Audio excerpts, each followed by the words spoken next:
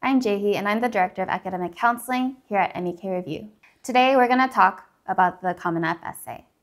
Now, the Common App essay is also one word for the personal statement. And the personal statement can come in a lot of different forms.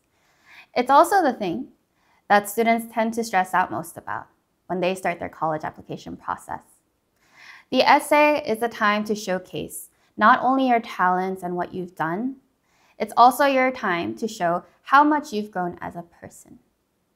You have so many places to talk about your extracurriculars and your achievements and your accolades.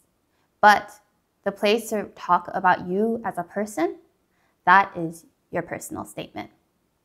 I use the term personal statement because there are many different portals that you can use for your college application. There is the Common App, which is the most popular, at least here in the East Coast. But there's also the Coalition application. The UCs, the Universities of California, use their own application as well. MIT, Georgetown, and also some private universities here and there. However, all of them end up using some form of the personal statement.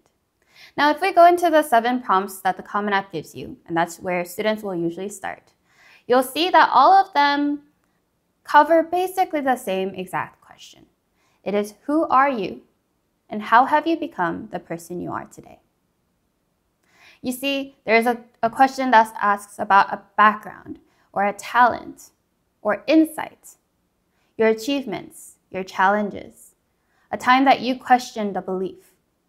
But in the end, whatever you write about yourself, as long as it's about yourself, you will be able to choose a prompt from there. And if all else fails, there's a 7th one. Share an essay of a topic of your choice. So don't worry about it. Just focus on yourself.